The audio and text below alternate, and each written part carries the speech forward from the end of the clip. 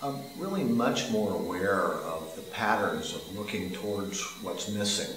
and focusing on that as opposed to gratitude and just being aware of what already is.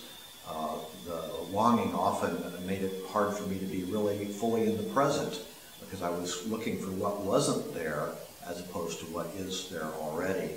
And I feel much more grounded, present, at peace, and able to relate to the world at ease when I'm present with what is as opposed to looking for what's missing. Understanding that I am a 4 has helped me in my life because I can now see this habit of mind of not feeling enough, of this need to go out for other approval and catch it and go, wow, that's not really me. Learning how to drop in and really nurture myself and my own love of myself so that it's really coming more from my own heart. And when I'm present with myself, I can meet you. And that's a much more alive and honest relationship. The Enneagram has been very significant to me,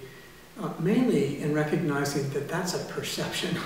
that that's something that's a pattern of thought in my mind, and that I actually have a choice about how I respond to that voice inside me or that screen that comes over my eyes, that I actually can be free to recognize that I do fundamentally belong and that I am actually not as different from others as I might think I am. So it's been liberating to actually develop a discipline with the background knowledge of the Enneagram